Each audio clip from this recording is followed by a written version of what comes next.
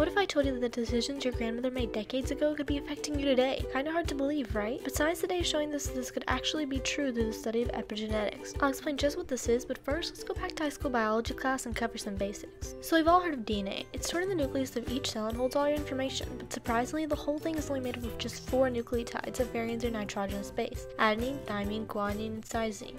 Cytosine always pairs with guanine, and thymine always pairs with adenine. When you put these together, they form our DNA.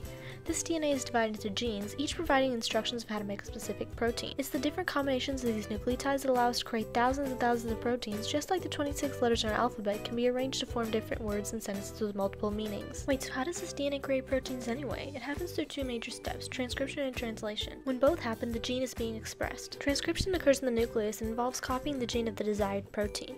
DNA serves as a template to make the copy, and the enzyme RNA polymerase helps make the copy, which is then called mRNA. It's almost the same as DNA, but has uracil nucleotides in the place of thymines, and it's only single-stranded. Once the mRNA is fixed up, it carries the message outside the nucleus and attaches to a protein factory called a ribosome. Amino acids, the basic units of proteins, are then brought in according to the mRNA sequence, and a protein begins to form. So now that we know the basics, onto the good stuff. Remember that epigenetics thing I mentioned? It refers to the study of changes in the expression of genes that is not a result of changes in the DNA itself. This means controlling what proteins are made without changing the nucleotides of the DNA. You might have heard that exposure to some harmful chemicals can influence gene expression by causing a mutation. Take for example the tumor suppressor gene called p53. It creates a protein which makes sure cells divide at a steady rate so tumors don't form. Carcinogens like tobacco smoke, though, can physically change the nucleotide sequence, resulting in the production of a protein that doesn't do its job. This can lead to cancer. But epigenetics shows us how we can get the same cancer without any mutation or change in the DNA sequence at all. Instead, the gene can be turned off and will not be expressed. Then, no tumor suppressor protein is made and cancer forms. But there are many other ways that we can change gene expression without changing the DNA code. The 3 main ones are methylation, histone acetylation, and non-coding RNA. Methylation mainly occurs when methyltransferase enzymes add a little molecule called a methyl group to DNA. This most commonly occurs on cytosines that are located next to guanine nucleotides, known as CPG islands. When this happens, it's like turning the gene off, like I showed you in the tumor suppressor gene. RNA polymerase makes its way down the DNA strand and is blocked by methyl groups in the way. So what happens now? The DNA can't be transcribed, therefore we don't get any proteins for that gene. The gene can only be turned on again if the enzyme demethylase takes off the methyl groups. Histone acetylation occurs when another type of molecule called an acetyl group is attached to a lysine amino acid of the N-terminal tail of a histone protein. Now I'll explain just what this means. Histones are proteins that the DNA winds around, sort of like thread wrapped around a spool. They keep the DNA compact and organized. Each one of these proteins also has a little tail of amino acids hanging off of them, called the N-terminal tail. One amino acid on this tail is lysine.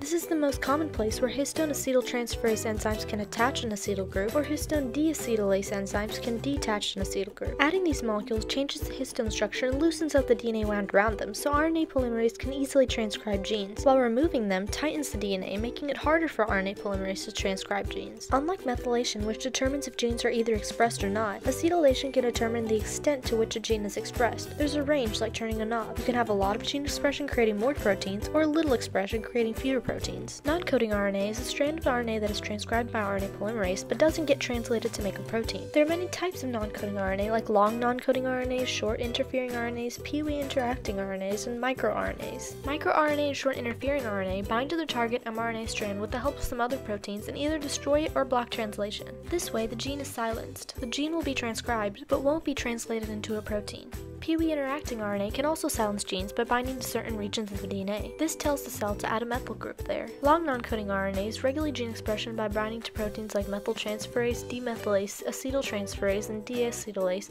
and telling them to add or remove a methyl group or acetyl group from a certain part of the DNA. Changes in methylation, acetylation, and non-coding RNA give us our different cell types by turning off unneeded genes in each cell, or they can be inherited in your lifetime as a result of environmental factors like stress, physical activity, diet, medications, and chemical exposure. Some changes could be harmful and may lead to disease development, and some can just affect the way you look. So that's the basic gist of epigenetics. The study is pretty recent and there's so much we've learned. We used to think that sperm and egg cells were reprogrammed during formation, meaning that all epigenetic tags were taken off so that offspring could start fresh. But scientists have found that sometimes the reprogramming fails, causing some of these tags to be passed on. A great example is the Guti Mouse. The Agouti viable yellow gene is one that makes the mouse fat and yellow. All mice have it, but when it's methylated, the gene isn't expressed. This is the normal condition. But if the gene isn't methylated, it stays on. In a 2003 study, scientists fed pregnant Agouti mice specific nutrients in their diet. When the mothers gave birth, though, the pups were thin and brown because the nutrients activated methylation of the Agouti gene. Scientists fed the control group with a placebo diet, and the mothers gave birth to Agouti pups. This was because these different nutrients didn't activate methylation.